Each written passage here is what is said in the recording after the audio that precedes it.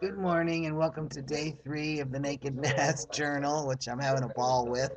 It's awfully early here for me. It's only 9:45, but I got up early. I'm watching Cash Cab, and I got so excited about, talking on the web, which is really cool.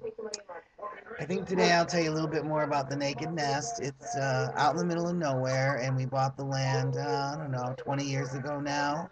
When we bought it, it was just an empty plot. Nothing on it but dirt.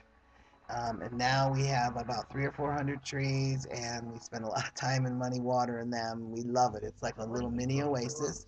We've enclosed it with a 6 foot, 5 foot, 6 foot privacy fence, and we really try to stay secluded. We are nudists, so we're not exhibitionists, so we really do try to stay private.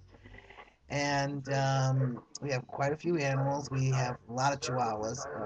We actually had 7 or 8 until last week. We've lost 2 or 3 recently.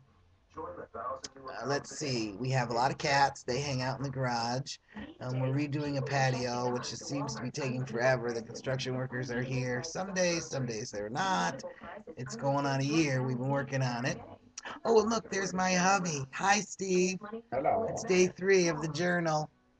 And I've already told him, well, our workers did come. They stayed for about an hour and then disappeared. Anyway, I'm redecorating a porch. I read an article in Good Housekeeping, and it said, this is how you can redecorate your porch without spending money. So I found a lot of things here on the property, and I just kind of redid the whole thing. And, as the patio gets closer to being done, I'll flash it on the camera and let you see. But you can't see the naked nest until the porch is complete. So anyway, I'm going to go lay in the sun. I have a girlfriend coming over today who I know from the literacy program, which I used to volunteer at. And just so you know, 1 in 5 adults can't read past the 5th grade level, which is a crime. So if you know anyone that can't read or is struggling to read, give them a helping hand. Peace out. Have a good day.